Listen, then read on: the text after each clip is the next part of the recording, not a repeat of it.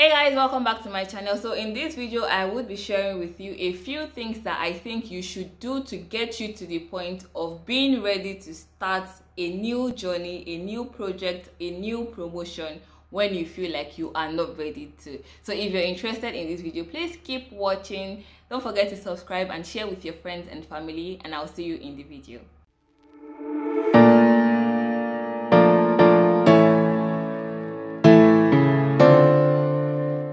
Hey fam, how are you doing today? Welcome back to my channel. My name is Tobi Achudume. If this is your first time here, you are super welcome. I am so excited to have you here with me.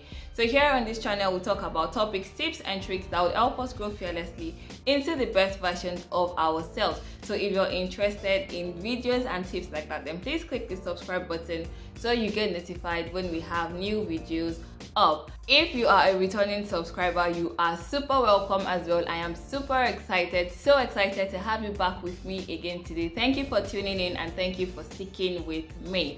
Today I am going to share with you on things that you should do when you feel like you are not ready to start. So last week, I think it was last week, I shared with you on why it is important for you to stop waiting for a perfect time to start something and just start today. So today I'm going to share with you a few tips on what to do when you feel like you are not ready to start, because trust me, there are going to be moments where you feel like you have this amazing, awesome idea, but you are not ready to start it for whatever reason or the other. Maybe because you're trying to get a perfectly done job, or you're just afraid of failing. So that's what we are going to talk about today. So sit back, get a glass of your favorite drink, and let's get into today's video. The first thing I'm going to say is that there is never going to be a 100% feeling of being ready to start something. There is always going to be an iota of fear when it comes to stepping into something new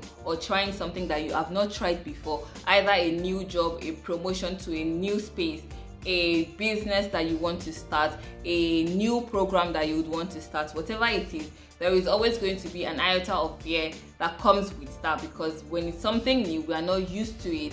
There is always going to be a feeling of how am I going to fit in? How am I going to make sure that this is good? What are the things that I need to do to make sure that I do not feel lost in this new environment that I have found myself in?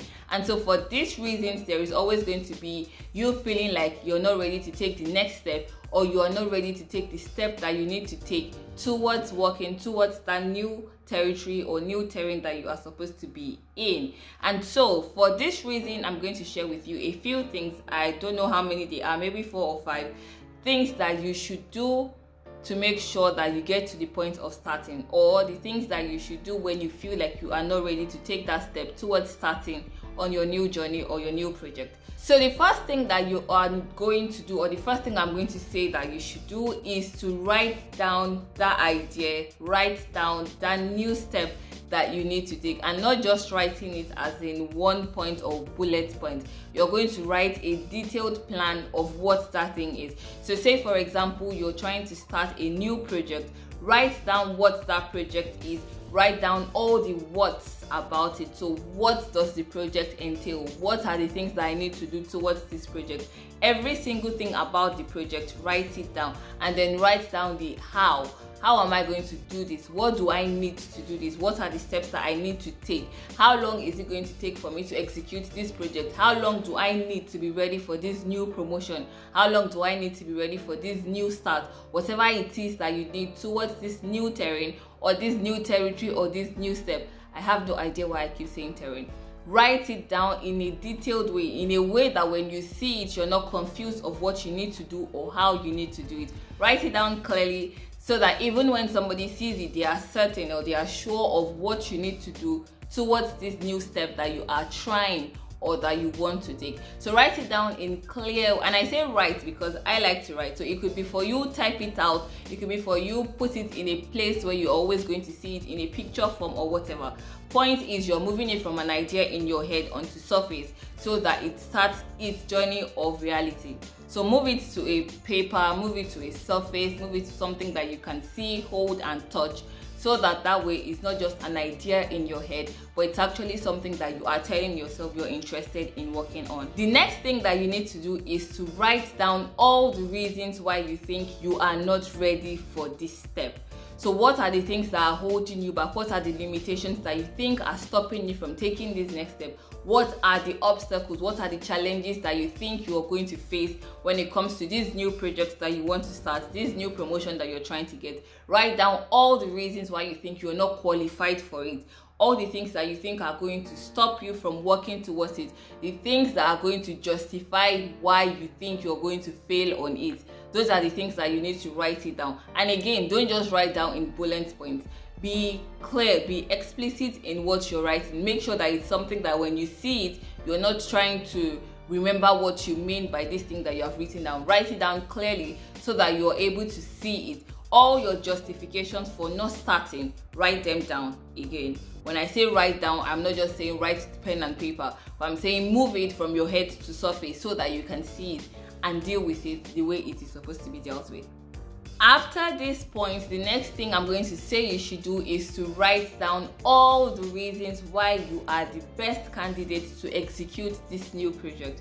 So all of the reasons why you think you're going to succeed at it, all the things that you think makes you capable, makes you the person to work on it, makes you the person to get this promotion, makes you the person to start this new project, makes you the person to start this new business. Write down all of those reasons, the things that justify the desire for you to want to start something new. Write them down, and again, write them down clearly. In fact, this one should be more clear than any other thing that you have written, because we are trying to get you to the point of starting and not giving up on an idea that you have not even started at all. So write them down clearly, all of the justifications for the reasons why you feel you are the best candidate to start it. Why am I the one to do this project? What am I bringing to the table when it comes to this? If I get asked for my reason for wanting to do this, what is that reason? Write all of this down clearly, and you're doing this for you, not for any other person. You're doing it to convince yourself on why you are the person to do this. So sit down. All of this does not have to be done in a hurry. You don't have to do it in 5 minutes. If you need a whole day to do it, use a whole day to do it. If you need a week to do it, use a week to do it. But make sure that you are doing it for yourself and not for any other person. So write down all the reasons why you think you're the best candidate to do this new task, to carry out this new task or this new project, or to get that promotion that you want. Write them down clearly. The fourth step is that now we are going to compare your reasons for not wanting to start and your reasons for wanting to start. So we're comparing point 2 and point 3 together. The point of doing this is that you need to see if your reasons for not wanting to do it are legit enough to stop you from doing it, or if your reasons for wanting to do it are detailed, are clear, are so amazing to you enough to make you want to do it. So the point is to see that your reasons for doing it or your reasons for wanting to do it can overshadow your reasons for not wanting to do it. If it's an idea that is passionate to you, if it's an idea that you know you are supposed to be doing, and if it is your own idea, something that you are interested in, your reasons for wanting to do it should definitely overshadow your reasons for not wanting to do it. And that's the point that you need to get to put the 2 points together. Why don't I want to do it? Why do I feel like I would fail at it? And why do I think I should be doing it? Why will I succeed at these things? Put the 2 reasons together and look at them and analyze them. Your reasons for wanting to do it should counter your reasons for not wanting to do it. Basically, what you should see in your reasons for not wanting to do it is fear or perfection or any of all those other things that we by ourselves put on ourselves, or maybe you feel like you're going to fail at it. But your reasons for wanting to do it should tell you that you are able to do it and make you want to take the next step. The next and the last thing I'm going to say you should do is, because at this point your reasons for wanting to do it should have overshadowed your reasons for not wanting to do it, you should break it down into daily tasks, weekly tasks, or monthly tasks, tasks that you are able to do. Break it down into the most minute bits, the smallest bit ever. Break it down to the point where there are no excuses that you can give yourself as to why you are not doing it. Break it down into the tiniest bit, into a mustard seed, so that you are always pushed. At that point, there is no other excuse that can justify you not doing what you need to do. So these are 5 things that you should do when you feel like you are not ready to start a project. Put yourself in a quiet place, a quiet environment where you can ask yourself questions and do this. Ask yourselves these questions. Why do I feel like I would be able to do this? Why do I feel like I shouldn't be doing it? Compare these reasons together. Break them down. Break the reasons down. Break the goals down. Break the project itself down into achievable bits. And you can spread this across time. You can spread the project across 2 weeks, 3 weeks, 3 months, as long as you think you need to execute the project. But make sure that you have been able to convince yourself, convince your body, your soul, your mind, and everything about you that this project is yours, this promotion is yours, this business is yours. And then again, start working on it. So these are things that I think will be very helpful in helping you get to the point of starting rather than waiting for a perfect time. Please let me know if these points were helpful to you. Please share with me also in the comment section if you have any other ideas or suggestions as to getting to a starting point rather than waiting for a perfect time. I would like to see them in the comment section. If you enjoyed this video, please give it a thumbs up. I hope you enjoyed it. Don't forget to share with your friends and family, and I'll catch you in the next one. Till next time, bye.